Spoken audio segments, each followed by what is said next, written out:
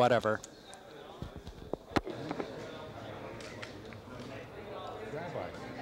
Thank you very much for coming.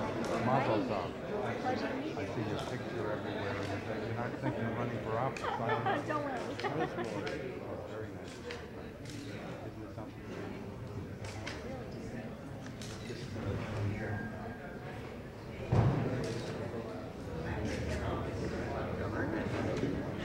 Nice to see you.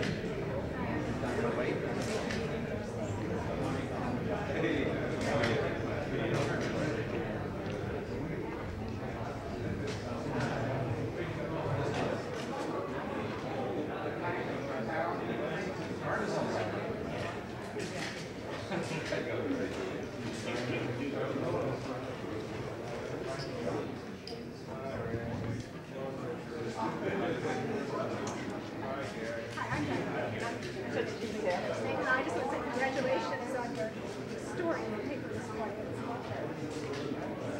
Congratulations on the achievement as well. Yes.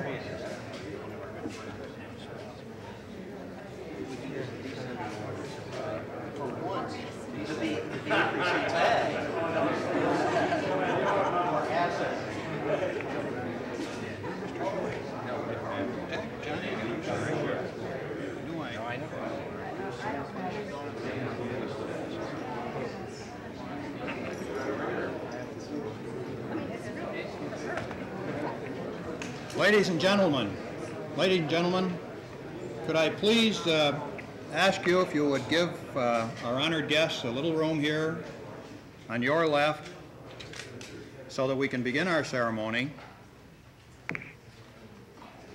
Good afternoon. I'm John Egan, Commissioner of General Services, and I have the pleasure and the honor of acting as your Master of Ceremonies today.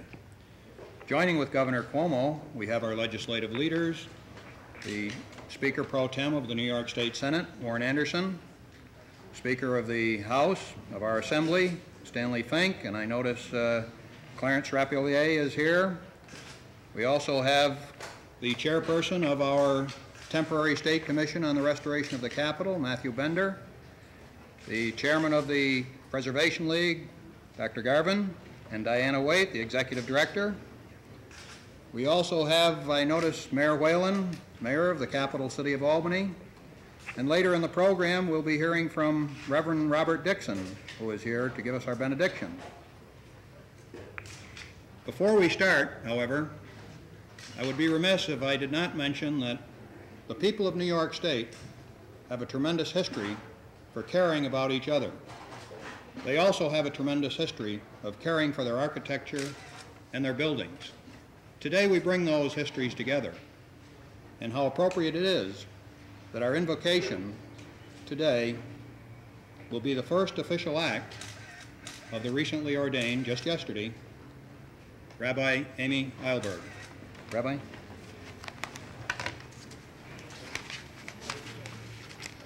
O Lord, God of all peoples, we ask your blessing for this ceremony, for the leaders of the state of New York, and for the people whom they serve.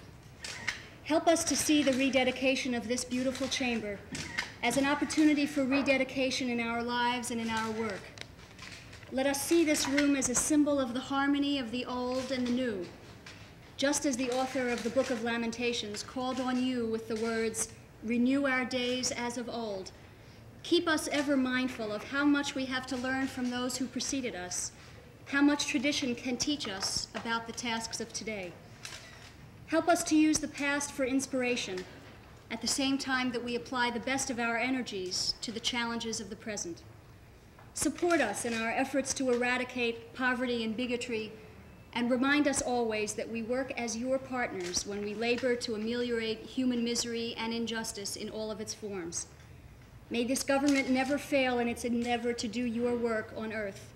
May we never succumb to despair or exhaustion, never lag in our efforts to make this world a better place.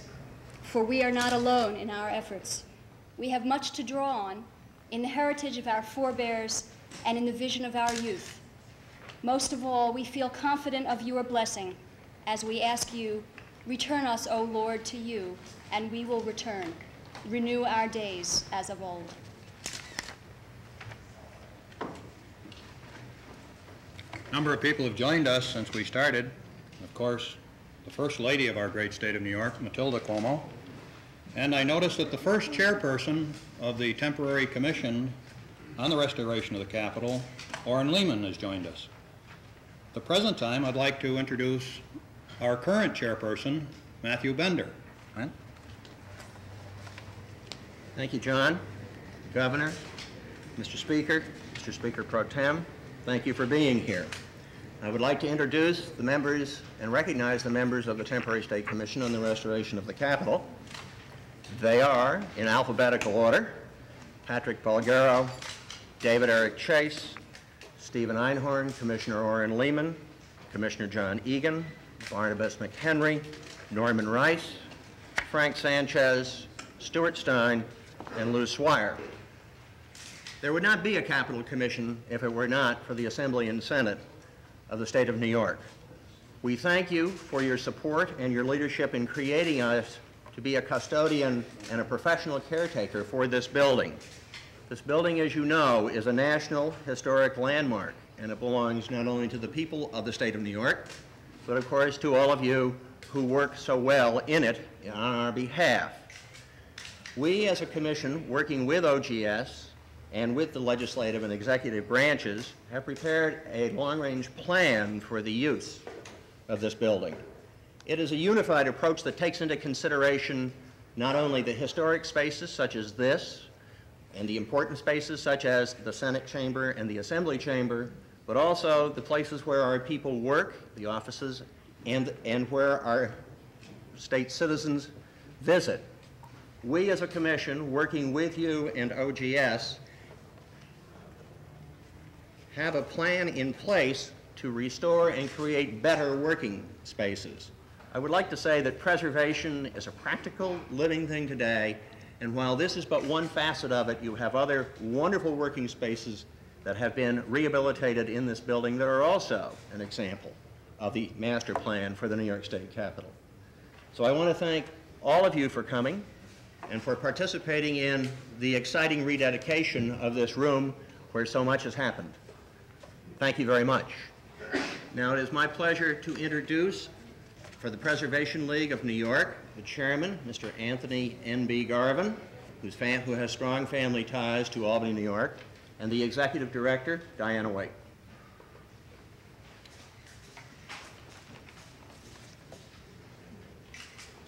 Thank you, Matthew. The Preservation League of New York State is very honored to be able to be here today and to share in this occasion with Governor Cuomo, the members of the legislature, the Temporary State Commission on the Capitol, the Office of General Services, and the architects and artisans who work so hard to make this possible. The Preservation League's award is given in recognition and celebration of the excellence of the architecture of this room, and it's given especially to celebrate the stewardship in its preservation. Historic preservation entails a great deal of understanding of the past, but it also involves much looking to the future. The New York State Capitol is one of the great buildings in this country, and the Executive Chamber is one of the important interior spaces by Henry Hobson Richardson. We congratulate you on its restoration. It is truly a gift of the past for the future of the people of New York State.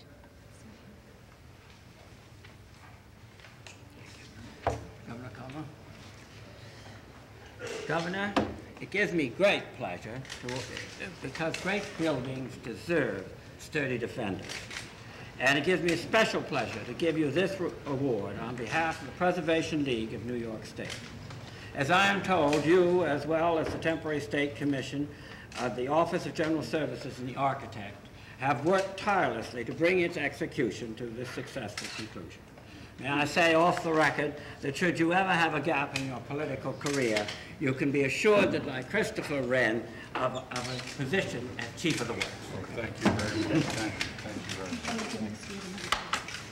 And Governor, I'm sure you haven't got another hand, even though you have remarkable abilities in this, but this is a time for gifts.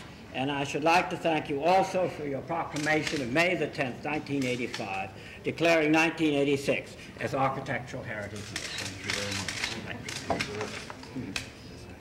And you don't mind if I don't put it on the wall?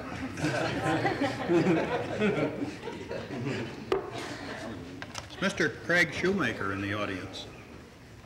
Mr. Shoemaker is the president of the Kittinger Company, and the desk that I'm standing behind was made especially for this occasion and for use in the Capitol by a fine New York State manufacturer in Buffalo, New York. The president is Mr. Shoemaker, and if he's not here, it's my fault because I suspect he couldn't find a parking spot. Let us come back to Mr. Shoemaker and let us go to someone who has participated in this project from its inception and so many other projects in this building and in this area. Mr. John Egan, our architect of record. Next year. Governor and Mrs. Cuomo, it's now just 104 years this September that Governor Alonzo Parks became the first of 25 governors to occupy this office. It had been completed in '81, the same year as the Senate was completed, by the same architect, Henry Hobson Richardson, who did so much around the Capitol to endow it with what splendor it has.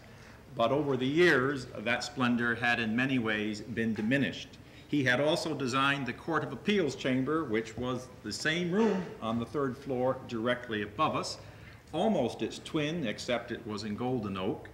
And the justices liked it so much that when the court was relocated over to Eagle Street, they took their room with them. But here we had very little that did actually survive. The carpet had been changed, and we put it back as it was originally. And if the press persists in giving this room chromatic designation, then I'm afraid they're now going to have to refer to it as the Seafoam Green room. The fireplace hearth was taken up and restored to its original tile.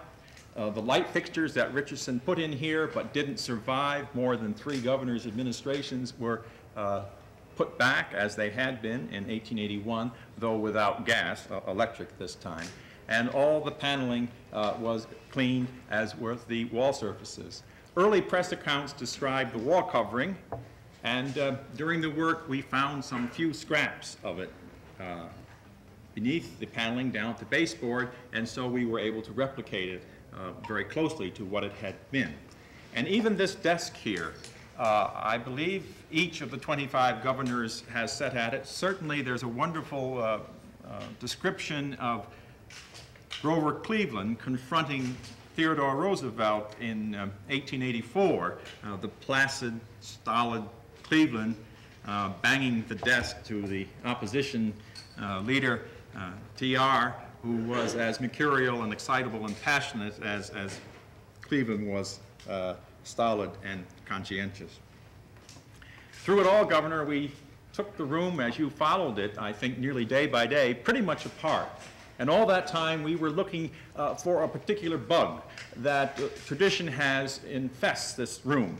And though everything was taken apart, nowheres did we find one, though it is no doubt that it had bitten at least a third of the people who occupied this room. And it remains for you to tell us in time whether the presidential bug still inhabits this room. Finally, I just want to say my first conversation with Governor Cuomo occurred back when he was lieutenant governor.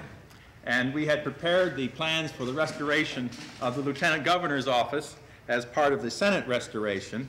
And it was thought that I should go in one day and tell Lieutenant Governor Cuomo what it is we intended to do with his office. And so I went in and made the presentation of all our ideas, and partway through it occurred to me that perhaps I was a little nervy that the man himself may have some ideas and have his own taste, how he'd like his own office. And so I deferred. I said, perhaps that doesn't fit what you think the office should be. He said, now wait a minute.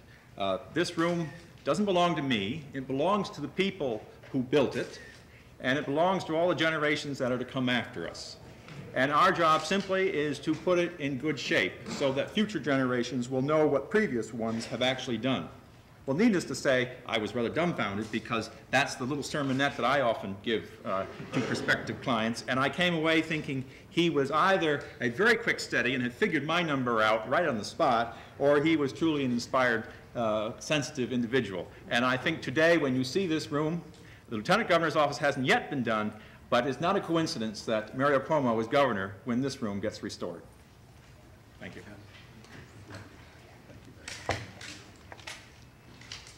The dreams of architects and engineers never become reality unless they're translated. And today we have a number of artisans here who translated those dreams and those plans into reality. And I'd like to ask Mr. Albert Ravetti, our capital architect, to come forward and introduce the men and women who made this plan come into being. Al?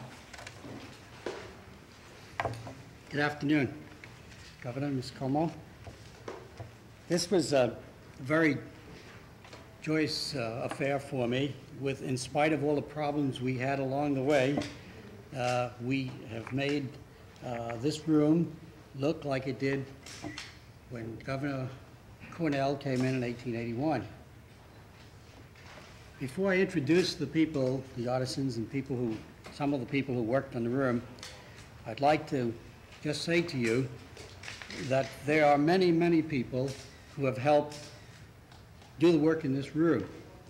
I've asked a few of them to come and represent all of them. There were over 100 people who were involved in making this room into what it is today.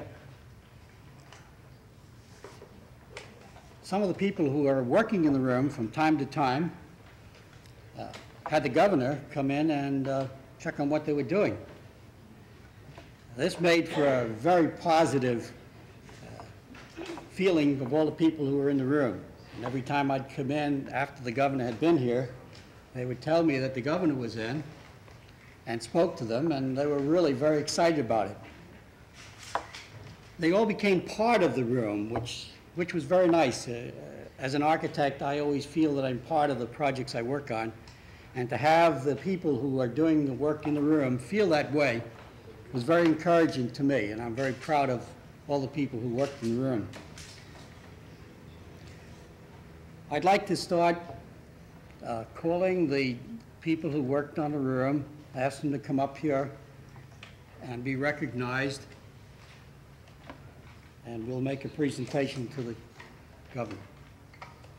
The wall surfacing was done by Gene Mondell, a sculptor, from Warrensburg, New York. The wood restoration work was done by Don Dales, High Falls, New York. The marble restoration was done, Carol Gilbert worked on that. We have window restoration was done by Anastasios Hatsios. And that was a tough one. And I called him Ernie all the time he was working here, and you can know why. Chandeliers and sconces were done by the Dan Ballinger. I don't know whether Dan is here. I didn't see him, but he probably couldn't make it today. Dan, are you here? OGS tile setters put the heart tile together and did an excellent job. Frank Montana. The cast iron grills, return air grills that are on the east wall were done by Donald Quick, and I don't know whether Donald's here or not, from Milford, Pennsylvania. these are just some of the people to give you a feel for the type of people who worked in the room, and I'm very, very happy to say that it was a joy for me to work with them, and Governor, your coming in made their day. Thank you. Governor, on behalf of the artisans, here's a small remembrance. Thank you. Key to the room. Key to the room. Get up. Look at the camera.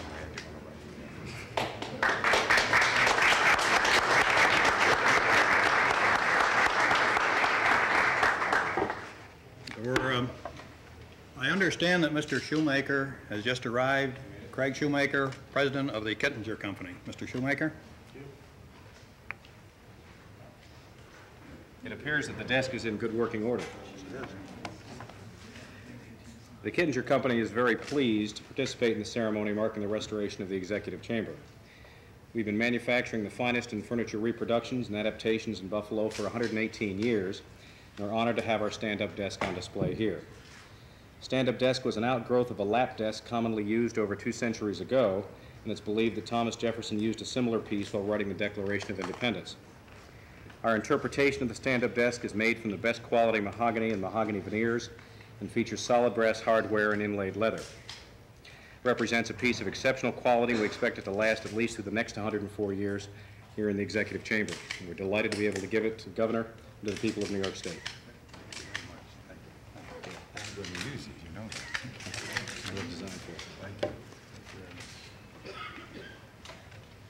There are so many other people that participated in this project, and let me simply mention them by organization. There are electrical engineers who were responsible for the design and the implementation of all of the circuitry and the fixtures. Our heating and ventilating engineers who are hopefully making this a pleasanter environment than it was. And a few inspectors. And on this job, we needed only a few.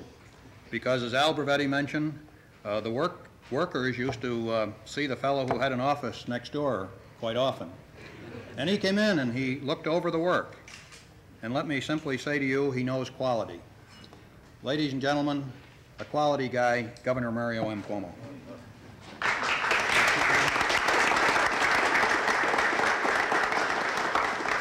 Thank you all very much for coming. Just a couple of quick little episodes, as long as you put such an emphasis on my being here regularly, which indeed I was. I could hardly avoid it. I work on the other side of the door, and just the clamor from time to time, would draw me in. But the truth is, I did have a great interest in it. To be candid with you, I think when first I came into public service, I didn't have this kind of interest in things antique and history.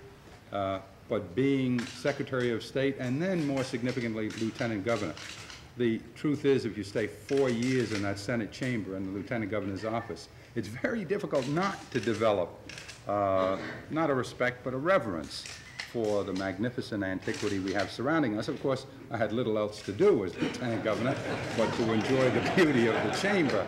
Some of them were occupied in different ways. And all kinds of wonderful things have happened as you see the evolution of this room, a kind of reverse evolution going back to its pristine condition. It's not there entirely, John, I guess. The drapes, we need to do something with the drapes, and the lunettes. The lunettes are going to be staying. It's not going to take as long as you said, I'm sure. But so we're not there all together. Some wonderful things happened on the way. Where's Brevetti? Where's Brevetti? I'll never forget the day I came in here and said to Brevetti about the furniture, is this really the original? Yes, it is. These steps, remember the steps that Hugh Carey used to jump up on the desk? Who put those in originally? It was Dewey because he was short. It was a wonderful story. And then I said, do you have any other furniture of the original? And Brevetti almost casually said, well, we have a couple of pieces. One is in Crotty's office. I couldn't believe it. And the other one is the police desk. I said, what do you mean the police? Well, where the state policeman sits outside. I said, you mean that place where the guy puts out his cigarettes on the top of the desk? That's an original? There it is. If you just move away for a bit, that secretary's desk there is the desk that the police were using, okay? Crotty's desk I haven't found yet, but somewhere in the counsel's office, there's a priceless original, probably. So the room has been painstakingly, and I think it's fair to say lovingly restored for a number of reasons. First, of course, because it's valuable in itself. Obviously, a thing of beauty, one of the most masterful works of H.H. Richardson, the architect of much of this Capitol and of another masterpiece that you can see from the east windows, and that's the Albany City Hall. There's no question that Richardson did some of his best work in Albany and left us some architectural treasures that are unmatched anywhere. But as important as this room's architectural value is, there was another reason for restoring it, for undoing the misuse and the neglect and just the ordinary wear and tear that a century of use had brought to the room. It's a more subtle reason. It's not tangible like mahogany and marble and brass, but it's real nonetheless. It's the spirit of faith and hope that for more than a century has been kept alive in this room by government that has proven, I think, that it could meet the needs of its people without imposing itself unduly, that it could care for the neglected without abusing the fit, that it could have both compassion and common sense, both a head and a heart at the same time. It's a very proud tradition that's been kept alive by New Yorkers of different religious faiths and different political parties, from upstate and downstate, from Buffalo and Oyster Bay, from Troy and Elmira, from the Lower East Side, from Hyde Park and Harriman, from Pocantico Hills and from Park Slope. And here for more than 100 years, in a countless variety of ways, 26 governors carried on the vital strivings of our democracy. And often we've taken that work, like this room, for granted. We shouldn't, because of what was done here by people like Teddy Roosevelt and FDR and Al Smith and Tom Dewey. We're still a people free to govern ourselves, free to seek solutions to the common problems we face, still a people making progress, combining opportunity and mutuality. Because of the work that went on here and in the Senate and in the Assembly and throughout our government, our forests were preserved, parklands were set aside, a great public university system was created, a whole range of magnificent social legislation was enacted, roads and bridges have been built, the basis of our greatness has been made secure and passed on for us to build on. And here too, as in the legislative chambers, history was made. In this room, both Democrats and Republicans lived out the faith that this country was founded on, the faith that ordinary men and women, like you and I, could join together as a government to improve the conditions of people's lives. Now, there are other rooms in other capitals that are more sumptuous than this one, the ceilings even higher, the rugs even plusher, the trappings even grander. But there is no room anywhere richer in its traditions, in its history, and in its faith. Today, continuing our New York Celebrates New York program, we rededicate this room in that spirit, as an embodiment of the greatness that is our legacy, as a reminder of what was achieved and what still remains to be done. This work took, as you've heard, many, many hands and much love. It's the first project carried out under the master plan developed by the Temporary State Commission on the Restoration of the Capitol, and it sets a standard of excellence for all subsequent projects. There are many individuals who deserve thanks today. You've heard some of the names. We've tried to thank the craftsmen and the artisans who worked on the room in a special way with an interpretive exhibit on display outside in the east entrance lobby, and I hope you'll take the time to view that. We're grateful to Commissioner John Egan and OGS, to Matthew Bender, Chairman of the Temporary State Commission on the Restoration of the Capitol, and to all the members of the Commission, to the Capitol Architect, Al Bravetti, to our consultant, John Mesick, to Rabbi Eilberg and Reverend Dixon, who will complete the program with a benediction for invoking God's blessing on this work. This room and this building belong to the people of New York. They built it and restored it. They are its soul. It is my great honor to open this executive chamber to them. Thank you very much.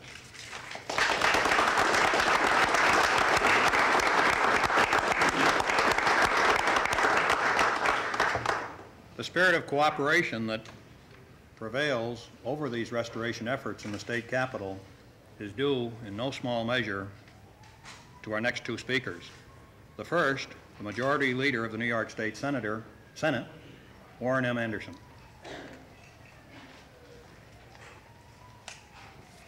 Thank you, John. Governor, Mrs. Cuomo, ladies and gentlemen, on behalf of the New York State Senate, I'm delighted to extend my greetings on this occasion, which celebrates the restoration and the rededication of this beautiful executive chamber. It was just 6 short years ago that I had the distinct honor as Majority Leader of the Senate to participate in our dedicatory proceedings marking the celebration of the restoration of the New York State Senate Chamber. And our Senate President at that special event was the current Governor, Mary M. Cuomo, who was officially presented with the designation of our state capitol as a National Historic Landmark at that time by the United States Department of the Interior. And it was kind of the Governor to make reference to that today, and I appreciate that it was the geography and not the inhabitants of the room that whetted his appetite and his interest in antiques. At the time, I expressed the hope that the Senate chamber would, which was so beautifully restored, as all of us know, by John Mesick, who is here today, and to whom I pay chief credit for giving Senator Orenstein and me the courage to proceed in that endeavor. And I'll never forget the little swatch of carpeting that he brought in one day, and I told the then Senate secretary, as I looked at it, that it was either going to be the best looking carpet or the worst looking carpet in the history of the state of New York. It turned out to be the best. Anyway, we're underway thanks to that start and to the great efforts. And I'd like to personally acknowledge the work, John, that you as Commissioner of the Office of General Services have provided as a caretaker of this fine building, and the role that you have given in restoring and rehabilitating this room and other portions of the Capitol where so many of us work. We're fortunate, I believe, to have with us and working for us, they are not all here, are the private citizens who have an interest in government and have an interest in restoring and preserving our heritage, be it architectural or otherwise, and I'm referring to the Capitol Restoration Commission, which is guided by my good friend Matt Bender, whom I'm proud to say was my appointee to the commission, and who has served as chairman of our Senate Advisory Restoration Committee in 1979. And I couldn't speak on that subject without also mentioning another good friend of New York and of mine, Barney McHenry. The Senate chamber and the executive chamber represent two of the most outstanding examples of Henry Hobson Richardson's architectural genius in the Capitol. What has been accomplished in these rooms or at least should serve as an inspiration and an encouragement to leave this Capitol a better place than we found it, and to provide appropriate surroundings in which to work faithfully and intelligently in behalf of the people of the state. I think if Mr. Richardson were here today, I think he would approve of what we are doing, but this only represents the foundation of what should be done in the future. In closing, I would hope that the governor and my good friends and colleagues, Speaker Fink, Senator Orenstein, Assemblyman Rapelier, each of them, incidentally, would just as soon have a replica of that key, Governor. Anyway, would approve and would help continue the good work that is underway. That's about all I have to say. I think that everyone is proud of this Capitol. The mall is very useful, and we wonder how we ever got along without it. But I think really history will show that this is where it all began, and we must share our enthusiasm and our dedication to that by continuing to make this part of Albany the beautiful place it is, and that's what makes dedicatory days like today worthwhile. Thank you.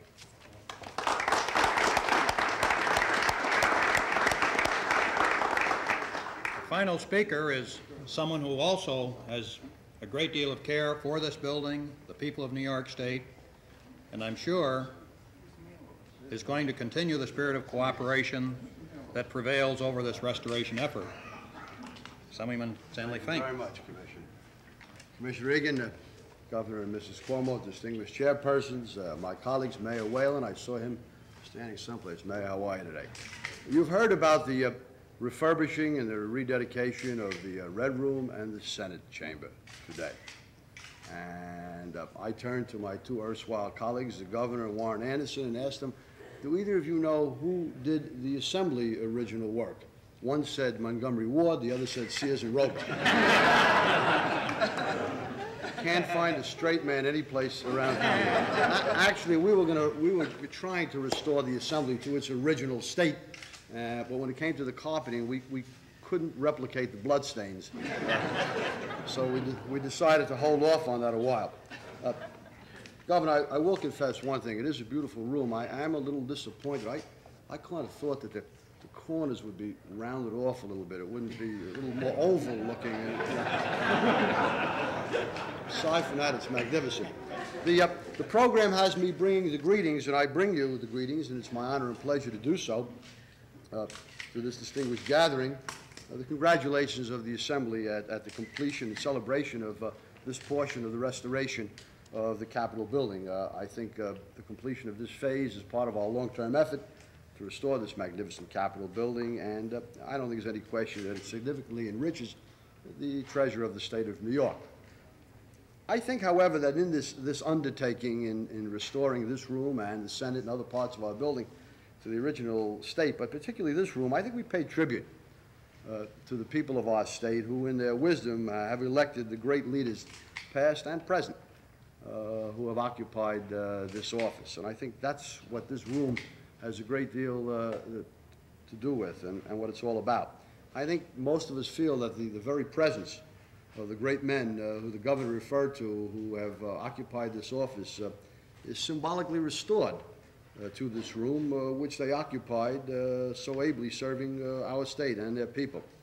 And I think their presence and the restoration of this room is a vivid reminder to those of us who continue to work in this building, particularly the governor, who continues to work in these quarters, of our challenge to live up to their greatness and that of the New Yorkers who all of us so proudly present. And so while I am pleased to partake in a ceremony which restores this room to its original splendor and grandeur, and the people of the state of New York are entitled to have it this way, I don't delude myself for a moment. I think this restoration is a symbolism, it is symbolic to the great people who have occupied this room, who occupy this room now, and will continue to occupy this room. And I think that is symbolically is what all of us in this building are so very much proud of. And I'm very happy to be invited here today by you, Commissioner, to partake and bring the greetings and best wishes of the members of my House to this restoration. Thank you very much.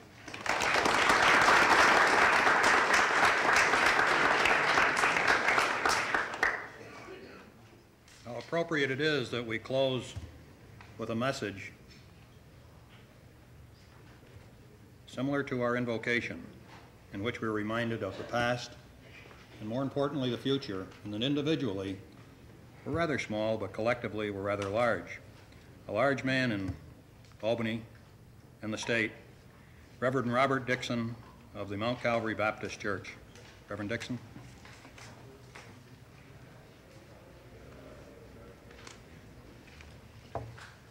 Let us pray. Eternal God, our Heavenly Father, we thank you for this privilege of being present at the restoration program of this beautiful and historic room. We pray that history may not stop until all of the people of this great state are looked upon as your children. Help us to appreciate quality not only of things, but of life. Bless our governor, his administration, the legislators, and all of those who seek to serve the citizens of this community and state. Dismiss us from this place, but not from thy presence. The Lord bless thee and keep thee. The Lord make his face to shine upon thee and be gracious unto thee. The Lord lift up the light of his countenance upon thee and give thee peace. Amen.